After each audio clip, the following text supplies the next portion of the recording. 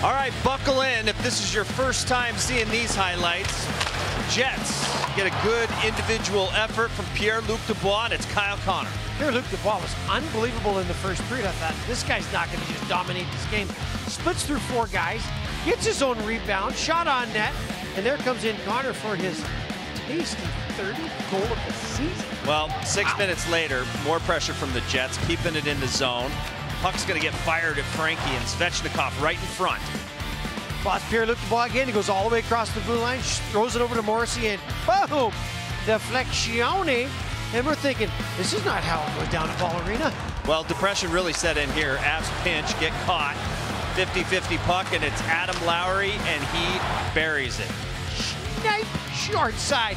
Now I wonder if the Avs weren't playing in Vegas tomorrow night. Does Coach Paul Francois just, you know, from a momentum standpoint, change the goaltender, but he sticks with Frankie. And I think it pays off, Kyle. It did, because an early power play for the Avs, and it's a power move from the captain. No funny business here. He's just taking it to the house and burning it down. I still don't know what Hellebuck's doing here, folks, to just not have the stick out. Watch Hellebuck. So Landeskog's down below by the goaltender. Just goes for the quick stop.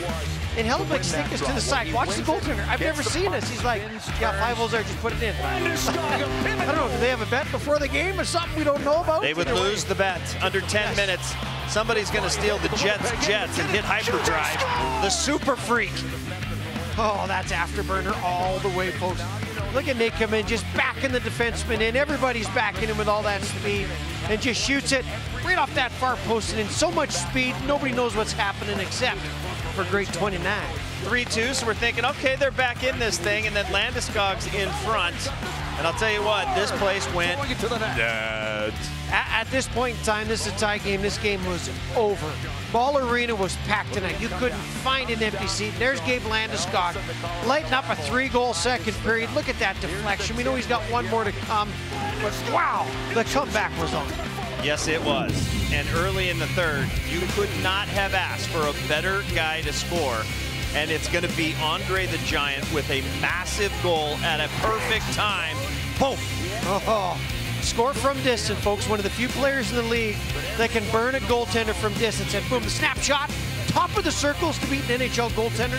I'm telling you, there's only maybe 20 guys in the NHL that can do it consistently. Burakovsky's one of them, and our hat's off to him for getting off the schneid. Under 8 minutes, the magical comeback continues. Cale Makar is going to have it up top, and MacKinnon down low. This tip is just sickening. Yeah, we haven't seen MacKinnon tip one in a while, but the guy, Mikko sees it. Watch Mikko's eyes. Kyle and I are right above. He sees the hole, and that's not a shot to score. That is a shot to tip. And is that MacKinnon or Gabe Landeskog doing his best Landeskog impersonation? Well, under 6 minutes to go, the question was, could he do it? Could the captain complete the unthinkable? And Landeskog, you know, he just basically says, you are the wind beneath my... Ah, it was so great. Big Val Nichushkin. Hey, little Bette Midler. Okay, I'm done with Bette Midler. But look at that shot. Oh, and the celebration, the hats. I think everybody threw their hat off their head tonight. No more Bette Midler.